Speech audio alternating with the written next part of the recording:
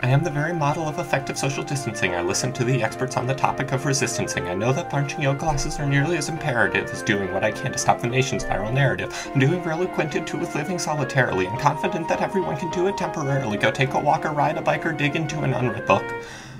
Avoid the bars and restaurants and carry out or learn to cook. Avoid the bars and restaurants and carry out or learn to cook. Avoid the bars and restaurants and carry out or learn to cook. Avoid the bars and restaurants or carry out or learn to cook. There's lots of stuff to watch online while keeping safe from sinus ills. In this case, it's far better to enjoy your Netflix minus chills. Adopt a pet, compose a ballad, write some earnest doggerel, and help demolish Trump before our next event inaugural. Adopt a pet, compose a ballad, write some earnest doggerel, and help demolish Trump before our next event inaugural.